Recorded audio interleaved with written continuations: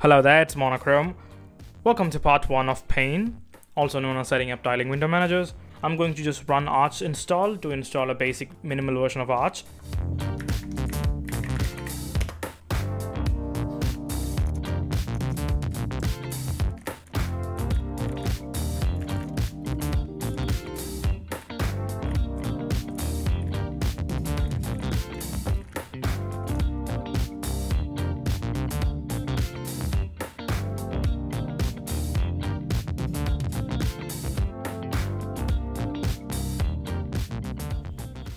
And now that we have the chilled environment, we can click yes, and then we'll start installing our programs. First of all, before we install anything, we'll need to change up the pacman config so that we can have parallel downloads.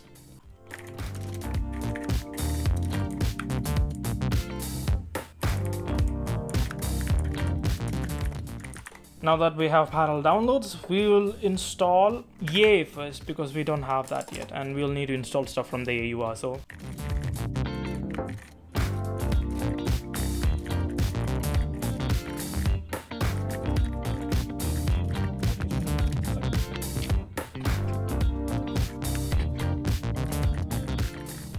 now that we have YA installed, we can now install all the crap that we want.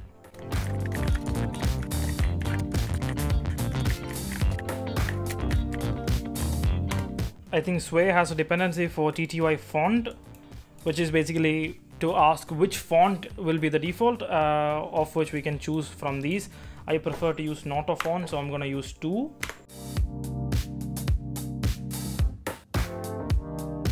Here you will be asked if you want jack or pipewire jack. Since we are using pipewire, we will use pipewire jack instead.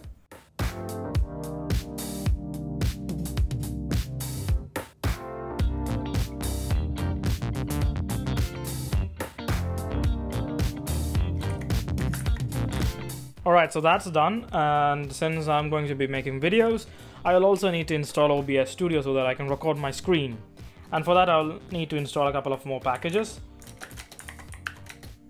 I'll install xorg-xwayland, which is required for OBS to run in Wayland. I'm going to also install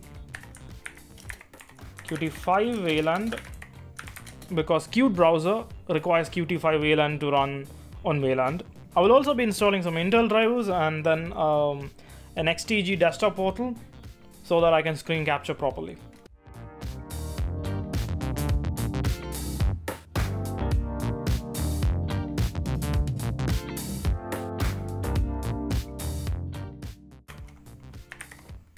Alright, so we will also install some fonts. We have already installed noto-fonts, but let's just install everything that noto-fonts has. So we have all the fonts for all the languages.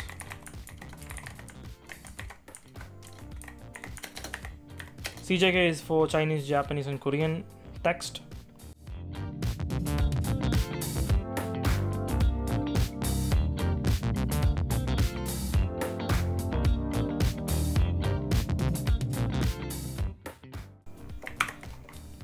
Alright, that's done. So we won't need to install anything else. We'll need to enable the network so that when you log into your system, you have internet, and you also need to enable the login manager ly so that you can actually log into your system using that.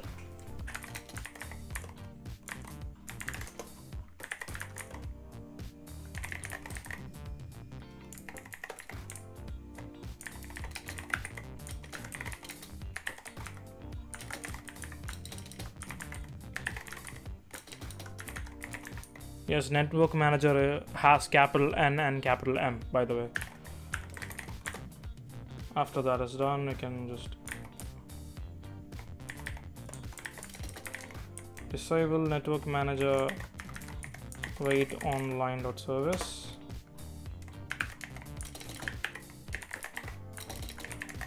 Systemctl.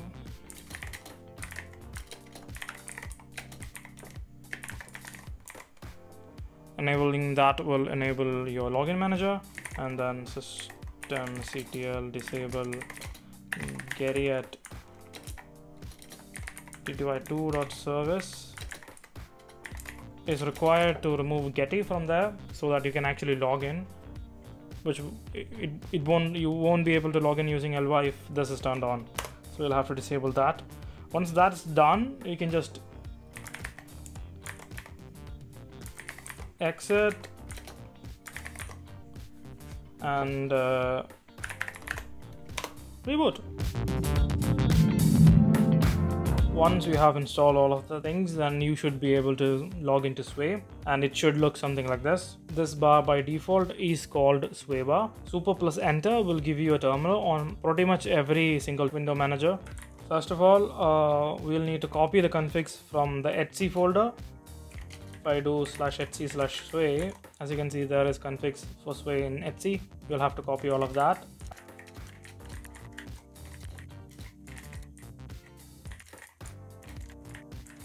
I only have waybar here so that you will know where waybar configs are. Also, I might configure it in the future.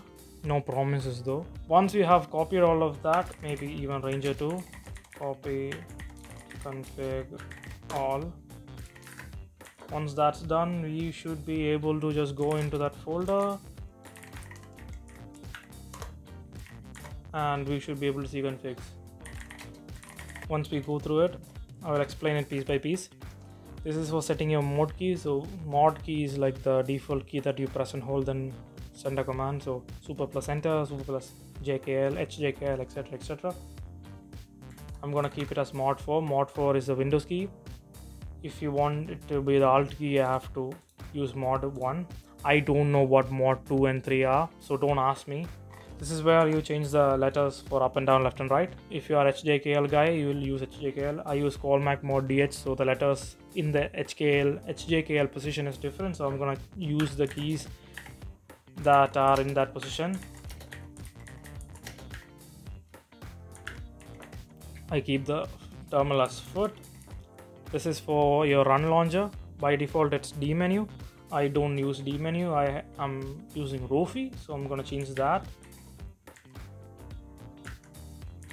I'm gonna do rofi show drun. That should be the command.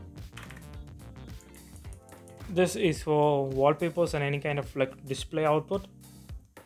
For all the configuration stuff, you can just read the manual, which it is mentioned above, as in read man 5 sway for complete reference.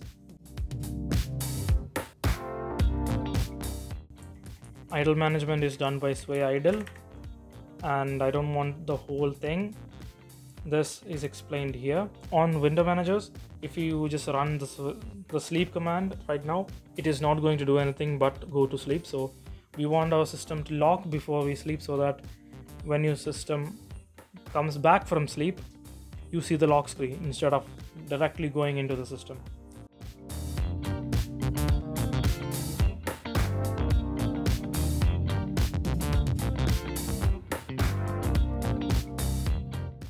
Now if you go down, you can see that there is input, which is basically your mouse and keyboard and stuff like that.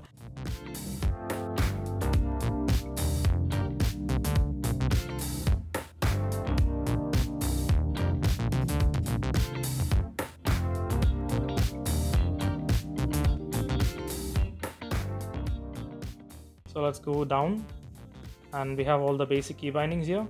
We can add in more key bindings here.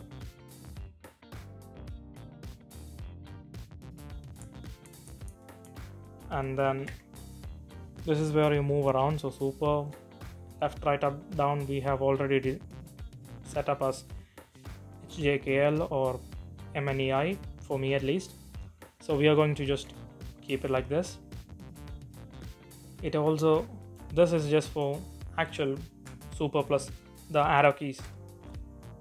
This is for moving. I personally like the default as well, mod shift left, right, up, down. This is for workspaces. So if you want to go to a workspace, it's super plus 1 and you go all the way to 10. And let's say I want to move something, let's say this window to workspace 2, it's super shift 2, as you can see, and you can go to super 2. This is also fine by default, so I am not going to add anything else. This is for splitting layout. So by default, Sway does not have any kind of auto tiling, and Sway is pretty much compatible with i3. So if you open up a multiple terminals, it's going to just do one thing, as you can see. But you can split it vertically by using super V. As you can see, it's split V is super V, and split horizontally is super B. So if I have vertical, then everything will be vertical. Since I am using using a different keyboard layout, the B letter is completely different. If you look at your keyboard, you see that V and B are very close to each other. So I'm gonna use Z, which is where B is on my keyboard layout. This is the extra feature that Sway has. I don't know if i3 has it because I have not used i3. Mod E will be tiling, so that is the default thing that I showed you. Mod W will give you tabbed, and mod S will give you stacking. Tabbed and stacking is kind of similar. It's just that it looks different. I will show you that. What was the keyboard layout again? Super S. So I'm gonna do super S, and then I'll open stuff and it will just look like this. Meanwhile, if I do super W, it just looks like a browser, as in it has a lot of tabs. I personally don't use either one of that, and I'm going to be installing an auto tiling script later down the line, which will give you automatic tiling, so you don't have to do super V and B again and again. But that does not work with the tab view or the stacking view, so for that I will have to not use it anyway. So I'm just going to kill all of this and go back here, and we will just disable this by putting a hash in front of it so that it becomes a comment, or you can just delete the line like this as well, it doesn't matter.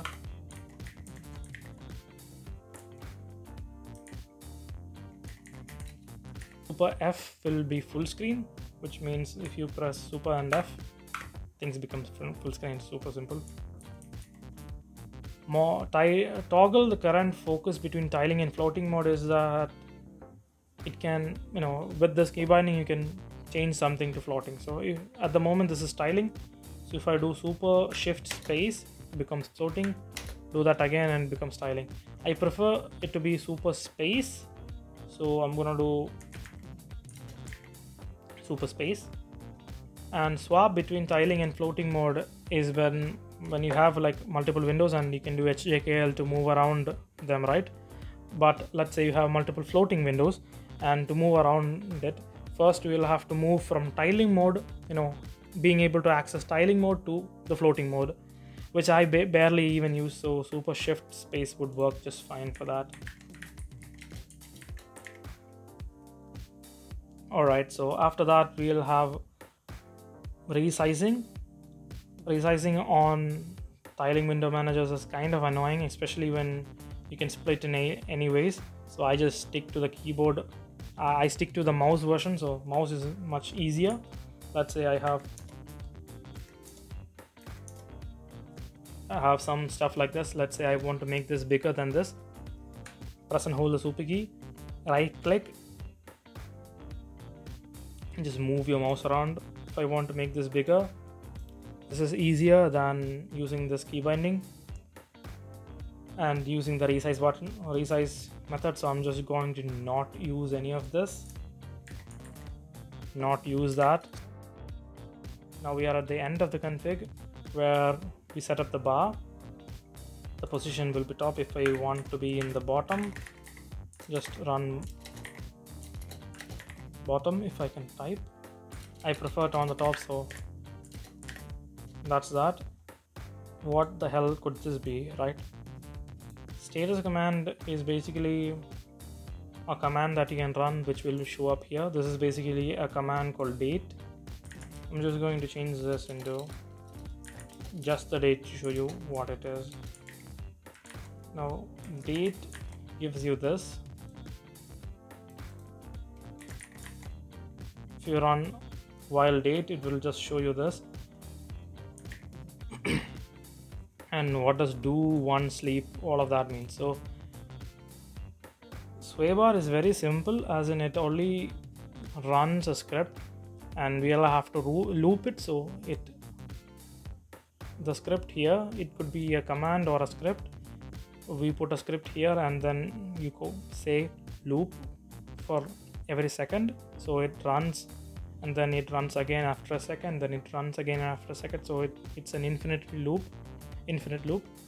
and that's basically it. All of these are for colors. As you can see that this is blue, and there is a status line which is this black bar, if I remember correctly, because this is black. No, FFFF is white, so it's the color of this thing, the letters. Background is this 32, that is the dark color, and inactive workspaces is all the workspaces that are, well, not activated. That's basically it.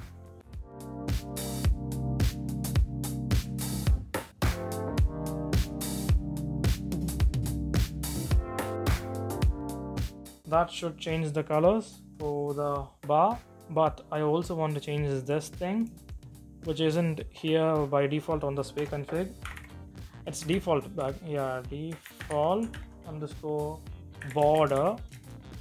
I think it's set to something, so let's just search for that. Default border. There is normal, none, and pixel. If it's normal, it's this nonsense. None means there is no border at all. You kind of want a border.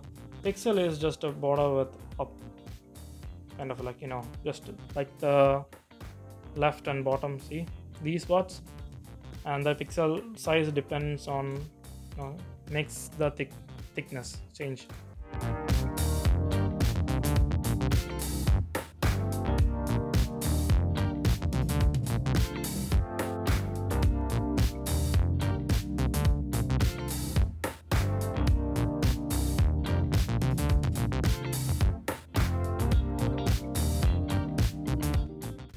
Yep, and we have a 2 pixel border, and the red line is going to be our split, which is much easier to see. And as you can see, if there is a floating window, that will have this thing. If it's inactive, it's black with white text, and if it's active, then it's white with black text, which is basically this line. I think, yeah, these two are like background and then color, background and color. I am not sure what the fuck this is. So now the things that you want to do are like launching your stuff, that you can just add whenever you want. But there are also another thing that we forgot: media keys. And there is also rules, which is nice to learn. Like for example, let's say I want to hit the volume key on the laptop to change volume. It won't do shit unless you configure it, so we are going to do that as well. But for that, we'll need to know what the name of these keys are. So for that, we'll have to install another program.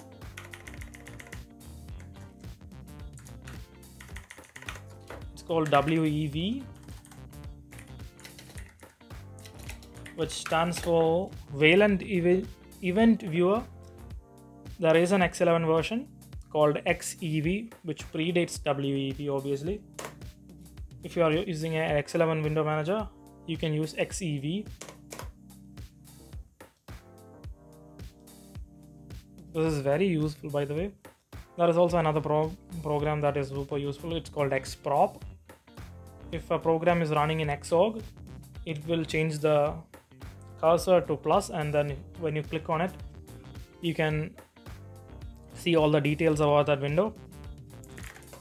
I use it to figure out if a program is running on X11 mode or Wayland mode. Let's just install that as well.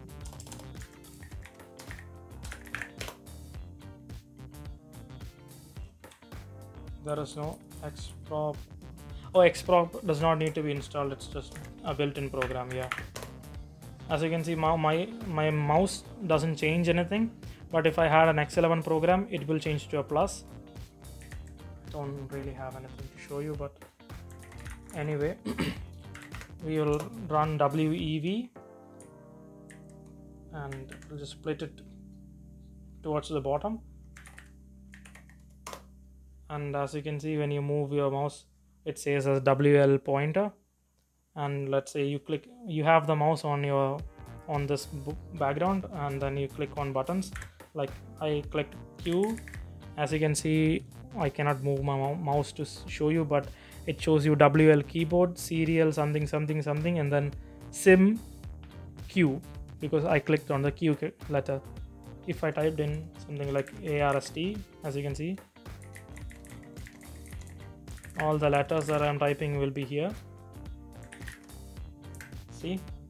And let's say I want to click the volume key or something like that on my keyboard, and I press the key and it shows you the name as XF86 audio low volume. The other button will be XF86 audio raise volume. There are a lot of keys on your system that has names like that. There is a and that's funny because it says it's super F1 when I'm just clicking the F1 key, which has like the question mark for help. This is brightness, so it's XF86 mon brightness down and mon brightness up. That's interesting. So F4 has the button for window sharing. That is basically Super P. How interesting. XF86 audio mute is the audio mute button. Audio previous, audio play and pause are like play and next are the media keys. RF kill is for the aeroplane mode. And that's pretty much it for my laptop. But if I have a ThinkPad, it does have a lot more keys. Like there is a key to open the webcam, there is a key for hibernate, a key for sleep. If you just press those keys, it actually shows you as a letter. And if the keys work out of the box, then you don't really need to configure, right? So that's a win-win anyway. Once you learn the name of these keys, you can add it here. Let's go all the way down and add it somewhere here before this. Okay, let's add media keys here. So I'm gonna do media keys.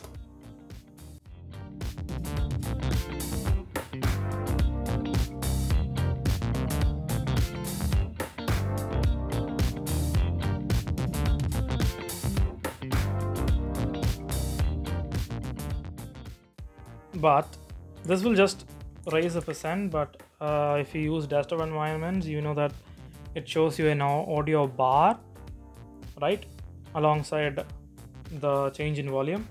So we want to see the change in volume as well as the thing actually changing. So we will be running this other thing, so we can add an and then we'll run another thing as well.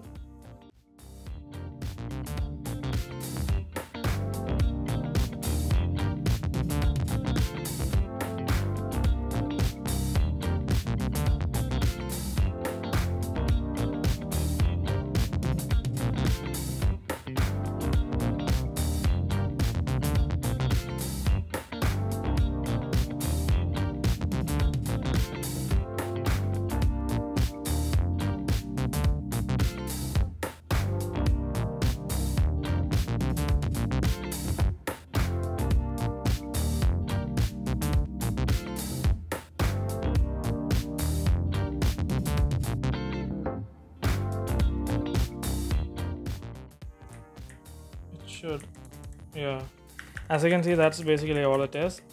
Now we can theme dunst to make it look better, but that's basically it. So volume also has a bar now, and I don't think there is anything else to do on Sway other than like adding your own config custom hotkeys, which you can do somewhere here. Now here, let's add a couple of other hotkeys as well.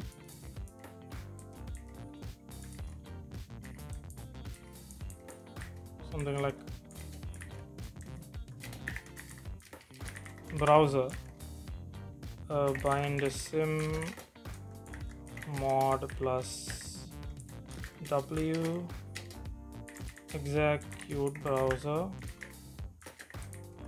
and then like mod is foot hyphen ranger.